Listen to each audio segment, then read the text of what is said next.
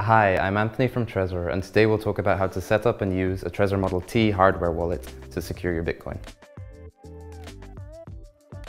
Trezor was the first hardware wallet, a device invented to keep digital assets, like Bitcoin, safe.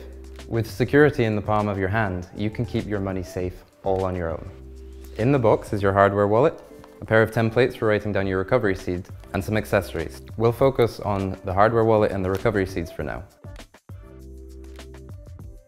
Setting up your Trezor is a quick and easy process. We'll run through it now and then check your backup so that you can do it right first time. Connect your Trezor to a computer or an Android phone to begin. Make sure the cable is firmly connected.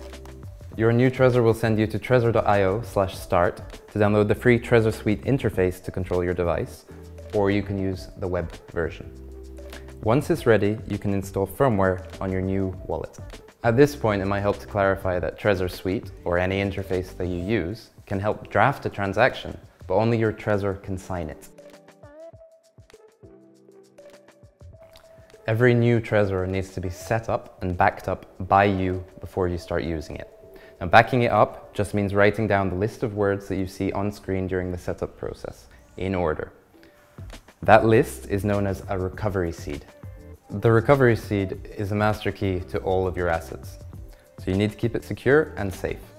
If you ever lose or damage your Trezor, this will restore access to your money.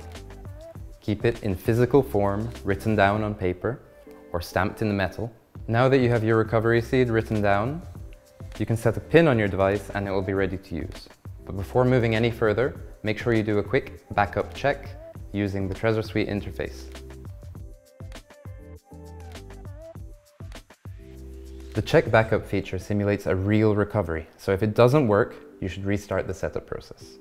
Otherwise, your coins could be lost if your device is broken. If it works, you can safely start using your wallet. You will need to deposit some coins into the new addresses created by your wallet. This is done by going to an account in Trezor Suite and clicking on Receive.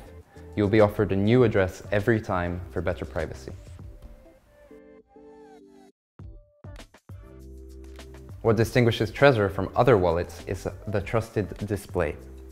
Every piece of sensitive information, such as the address, fees, and transacted amount, is shown truthfully on the Trezor display.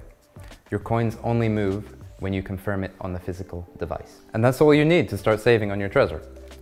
Set it up, write down your recovery seed and check it, and generate a new address to send your funds to. There's a lot more to Trezor Suite, including Bitcoin savings, privacy tools, and transaction options, but we'll cover that another time.